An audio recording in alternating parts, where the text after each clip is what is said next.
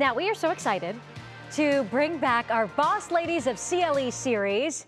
And this week we have another very sweet story in store as we meet the woman behind those incredible, let me tell you, incredible, I frequent the place. I'm talking about Kelsey Elizabeth Cakes. It looks like she'll be sending some of those cakes over to you Please. after that intro. Our Kiara Cotton introduces us to Kelsey Elizabeth Shepard, who proves that when it comes to baking, it takes patience and precision to yield the best results.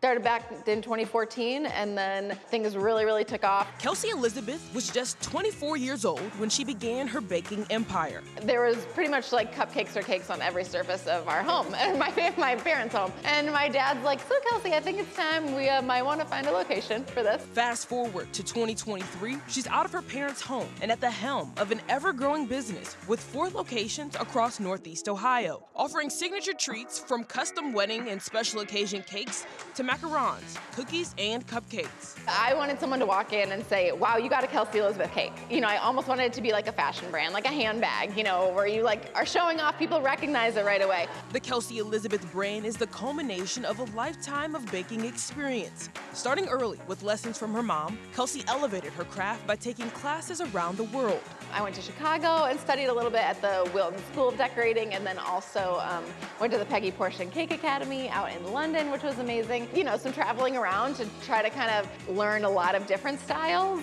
And with the help of social media and a few influential customers, Kelsey watched her once home-based business take on new heights. One of those pinch me moments during the 2017 NBA Finals. I was getting tagged in all these Facebook pictures and on Instagram, and all these text messages saying Shaq, the basketball player, not like there's another Shaq, but you know, he held up our cookies on TNT. So there he is, like holding it up, and I'm sitting at, you know, looking at all these tags, and I'm like, oh my gosh. Kelsey now has a following of over 100,000 on Instagram, a platform that directly connects her to her customers. It's something she says she doesn't take for granted. And I feel like I'm actually talking to people who want to know about our specials versus just kind of throwing out it into the world and, you know, hoping that people see it or read it or whatever it is. So yeah, social media has been huge for us.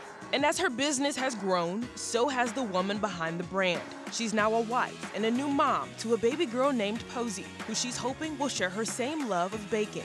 I have this little girl who I just want to make her proud now, you know, so now I feel like I've come back with a new vigor, and I can't wait to share it with her and have my mom there and my sister there and, you know, make it even more of a family tradition. But when it comes to work-life balance, Kelsey acknowledges there's no perfect recipe. I know that some weeks I'm going to be at the shop nonstop. Now, like this week and next week, we have that menu launched. You know, now I can take a little bit more time. I can spend more time with my daughter. I can spend more time with my husband. Today, Kelsey is still hands-on in all aspects of the business, managing a team of as many as 75 people. So I still do a lot, but it might not be in here baking every day. I haven't baked in a little while, which, you know, I think is actually a good thing. I get to work on the business a little bit more than having to work in the business like when I first started. But no matter what hat she's wearing, Kelsey will always appreciate being able to enjoy the sweets of her labor in her hometown. This is where I was born and raised. This is, you know, where I'm excited to raise my family now. And yeah, being able to bring like this little slice of Paris to Cleveland has been really awesome. Kiara Cotton, 3 News.